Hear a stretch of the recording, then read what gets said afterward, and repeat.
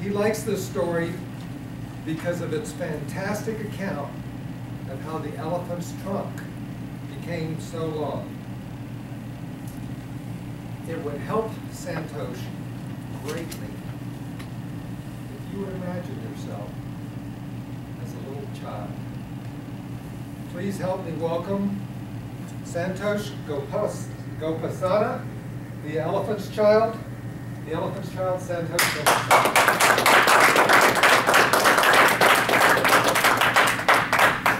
Before I begin the story, let me give you some introduction that there is an elephant and it is full of insatiable curiosity.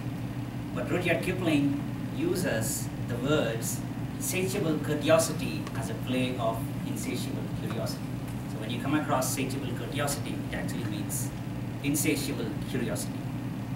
And he also refers to the readers, in this case the audience, as best beloved. That is, loved. Now attend and listen. On the high and far off times, the elephant, O best beloved, had no trunk. He had only a blackish, bulgy nose as big as a boot that he could wriggle about from side to side, but he could not pick up things with it. But there was one elephant, a new elephant, the elephant's child, who was full of satiable curiosity, which means he asked ever so many questions. And he lived in Africa, and he filled all Africa with his satiable curiosities. He asked his tall aunt, the ostrich, why her tail feathers grew just so. And his tall aunt, the ostrich, spanked him with her hard claw. He asked his tall uncle, the giraffe, what made his skin spotty. And his tall uncle, the giraffe, spanked him with his hard hoof. And still, he was full of satiable curiosity. He asked questions about everything that he saw or heard or felt or smelt or touched. And all his uncles and aunts spanked him, and still he was full of satiable curiosity. One fine morning, this satiable elephant's child asked a new fine question that he had never asked before. He asked, what does the crocodile have for dinner? Then everybody said, hush! In a loud and dreadful tone, and they spanked him immediately and directly without stopping for a very long time. By and by, when that was finished, he came upon a kolo bird and he said, my father has spanked me, and my mother has spanked me, and my uncles and aunts have spanked me for my satiable curiosity, and still I want to know what the crocodile has for dinner. Then the kolo bird said with a mournful cry, go to the banks of the great grey-green, greasy Limpopo River. That very next morning, the satiable elephant's child took 100 pounds of bananas and 100 pounds of sugarcane and 17 melons and said to all his dear families, goodbye, I'm going to the great grey-green, greasy Limpopo River to find out what the crocodile has for dinner. Then he went away eating melons and throwing the rind, that is the outer skin of the fruit, because he could not pick it up.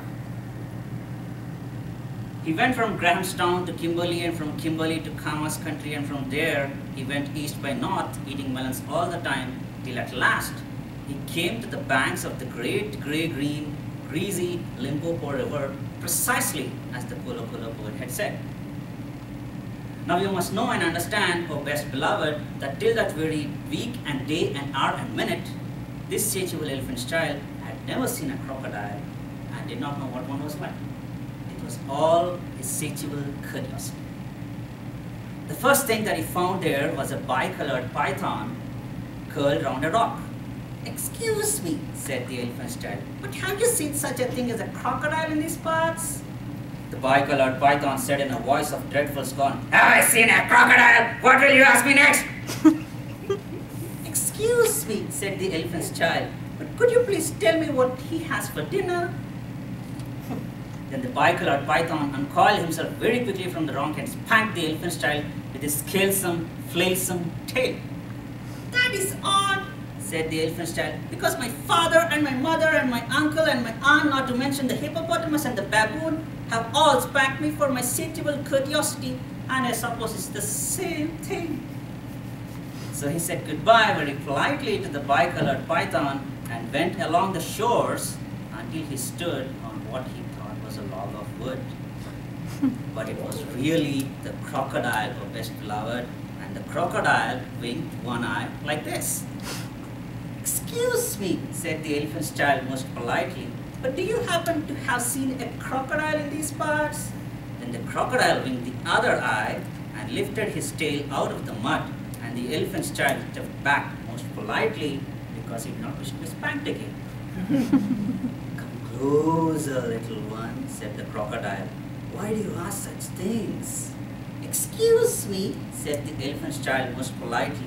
Everyone I have met in my life has spanked me, and so if it's quite all the same to you, I don't want to be spanked anymore. Come closer, little one. For I am the crocodile. And she wept crocodile tears to show that it was quite true. Then the elephant's child grew all breathless and panted and kneeled on the bank and said, You are the very person I have been looking for all these days. Will you please tell me what you have for dinner? Come closer, little one, said the crocodile, and I whispered. Then the elephant's child put his head down close to the crocodile's musky, dusky mouth, and the crocodile caught him by his little nose, which after that weekday or a minute had been no bigger than a boot. I think, said the crocodile, and she said it between her teeth like this, I think I will begin with the elephant's child. At this, oh best beloved, the elephant's child was very much annoyed, and he sped, speaking through his nose like this, Let go! You're hurting me! Then the bicolored python scuffled down from the bank and said, My young friend, if you do not now immediately pull as hard as you ever can, it is my opinion that the crocodile will have you for dinner. Then the elephant's child sat back on his little haunches and pulled and pulled and pulled, and the nose began to stretch. And the crocodile floundered into the water, making it all creamy with the great sweeps of his tail, and he pulled and pulled and pulled. The elephant's child's nose grew longer and longer, and it hurt him really bad. Then the elephant's child felt his legs slipping, and he said through his nose, which was now nearly 5 feet long, This is too much for me! Then the bicolored python came down from the bank and knotted himself around the elephant child's hind legs. And he pulled, and the elephant's child pulled, and the crocodile pulled, but the elephant's child and the python pulled hardest, and at last the crocodile let go of the elephant's child's nose with a plop that you could hear all up and down the Limpopo. Then the elephant's child sat down most hard and sudden, but first he was careful to say thank you to the bicolored python, and next he was kind to his poor pulled nose and wrapped it up all in cool banana leaves and hung it in the great grey-green, greasy Limpopo to cool. What are you doing that for? Said the bicolored python. Excuse me, said the elephant's child, but my nose is badly out of shape and I'm waiting for it to shrink. The bicolored python groaned. Then you will have to wait for a long time. Some people do not know what is good for them actually. The elephant's child sat there for 3 days waiting for his nose to shrink, but it never grew any shorter. At the end of the 3rd day, a fly came and stung the elephant's child on his shoulder, and before he knew anything what he was doing, he lifted up his trunk and hit that fly dead at the end of it. Before he thought what he was doing, the elephant's child put out his trunk and plucked a large bundle of grass and stuffed it into his own mouth. The advantages of having a trunk, said the bicolored python. You couldn't have done that with a little boot nose earlier. Now how do you feel about being spanked again? Excuse me, said the elephant's child, but I should not like it at all. How would you like to spank somebody? Said the bicolored python. I should like it very much indeed, said the elephant's child. Well, the bicolored python said, you will find that new nose of yours very useful to spank people with. Thank you, said the elephant's child. I'll remember that, and now I think I'll go home to all my dear families and try. So the elephant's child went home across Africa, frisking and whisking his trunk. One dark evening, he came back to all his dear families, and he coiled up his trunk and said, How do you do? They were very glad to see him and immediately said, "Come here and be spanked for your satiable curiosity." "Pooh," said the elephant's child. "Yeah, I don't think you people know anything about spanking, but I do, and I'll show you." Then he uncurled his hidden trunk and knocked two of his dear brothers head over heels. "Oh, bananas," said they. "Where did you learn that trick? And what have you done to your nose?" "I got a new one," from the crocodile on the banks of the great greasy Limpopo River, said the elephant's child. "I asked him what he asked for dinner, and he gave me this to keep." Then that bad elephant's child spanked all his dear families for a long time till they were greatly astonished. At last, things grew so exciting that his dear families went off one by one in a hurry to the banks of the great grey-green, greasy Limpopo River to borrow new noses from the crocodile.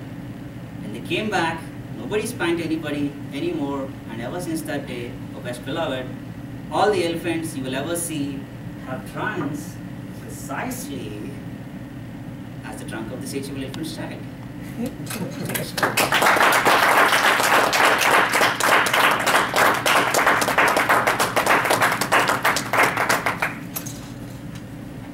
Mr. Timer, if you would be kind enough to give us 1 minute on the watch so that we've got time to fill out our